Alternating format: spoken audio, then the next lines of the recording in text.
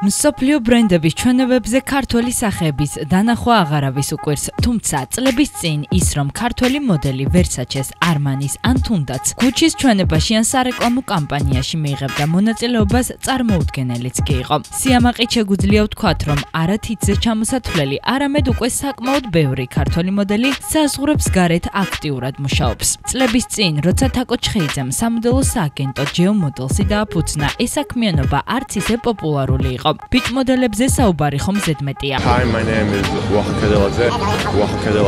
I'm from Georgia. წლების განმავლობაში თავდაუზოგავი შრომის ნაყოფიერი შედეგის მაგალითად შეგვიძლია მისი მოდელების წარმატება მოვიყვანოთ. პარიზის, მილანის, ლონდონისა და ნიუ-იორკის მოდის კვირეულებზე ჯეომოდელსის მოდელები აქტიურად მონაწილეობენ. ჩნდებიან ისეთი ბრენდების ჩვენებებსა თუ გადაღებებში, როგორიცაა ვეტმანსი, ფენტი, ზუჰაირ მურადი და მრავალი სხვა. ვოგის, ვენითი ფეარის და მსგავსი პრიალო ჟურნალების ფურცლები კი მათთვის უცხო აღარ არის. მე როდესაც მოდელობდი და უცხოეთში მიწევდა მოგზაურობა, მაშინ სულ სხვა დრო იყო და სამწუხაროდ ესე ბევრი ქართველი მოდელი არ მოხვაწეობდა უცხოეთში და ყოველთვის იყო კითხვა, რომ საიდან ხარ? ჯერ რთული იყო რომ ამეხსნა საიდან ვიყავ, იმიტომ რომ ყველა მეკითხებოდა რომ რუსეთი და კატეგორიულად ძინაღბეგი ვუხსნიდი რომ არანაირად არა ვართ რუსეთი, აბსოლუტურად სხვა ქვეყანა არის და მე მოდიოდა კითხვები რომ რატო არ არიან ქართველი მოდელები.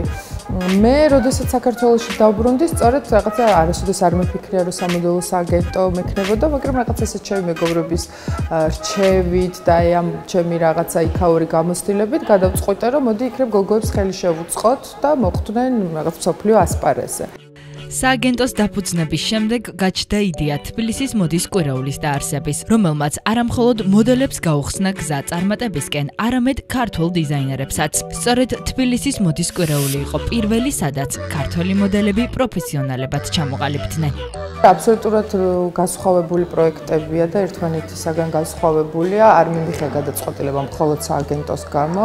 უბრალოდ როდესაც შემოთავაზება მივიხეთ ჩემი პარტნიორებიდან თბილისის მოდის კვირეულის დაფუძნებაზე, მაშინ აბსოლუტურად სხვა ესეთი სურვილი მომოძრავებდა, რომ ძალიან ბევრი ნიჭიერი ადამიანი ყავს, გულისხმობ დიზაინერებს, ხელოვანებს, რომელთაც ჭირდებათ ხელშეწყობა და რომელიც არ ჩანა. და ის სწორედ აი ამ პროექტმა ძალიან ბევრს მისცა, რა ვიცი, შანსი, რომ გამოჩენილიყვნენ, წარმატებას მიაღწიათ და პრინციპში თბილისის მოდის კვირეულმა გააღვიძა ეს სფერო და განავითარა როგორც სამოდელო, ასევე დიზაინერების კუთხითაც.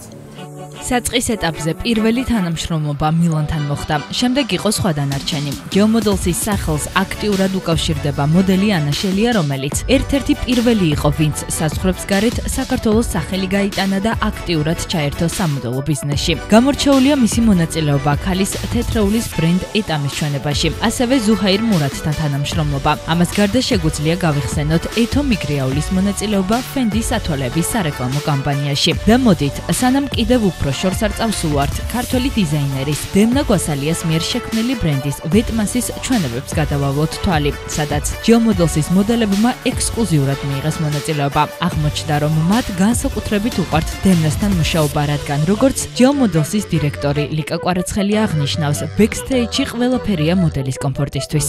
რაც შეეხება დემნა გვასალიას ჩვენებას, ჩვენი არაერთი მოდელი მონაწილეობდა ექსკლუზიურად ამ ჩვენებებზე და პირდაპირი direct booking-ით, ესე ვთქვათ, პირდაპირ ჩვენგან მიყავდათ არანაირი უცხოური სააგენტოს დახმარებით და მომავალშიც არაერთ ძალიან საინტერესო ჩვენებას იგეგმება ჩვენი მოდელის გამოჩენა. ჩვენ ჩავატარეთ უზარმაზარი კასტინგი მათთვის, სწორედ იმ ჩვენებისთვის, სადაც 29 ქართველი მოდელი წავიყვანეთ საქართველოდან პარიზში.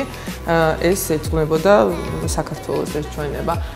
მას შემდეგ არაერთი 4-5 მოდელი ყველა ჩვენებაზე გამოდის ჩვენი მასთან და ძალიან უყვართ დემნასთან მუშაობა იმ მხრივ, რომ აი კულისებში ყველაფერი არის მოდელის კომფორტისთვის გათვალისწინებული.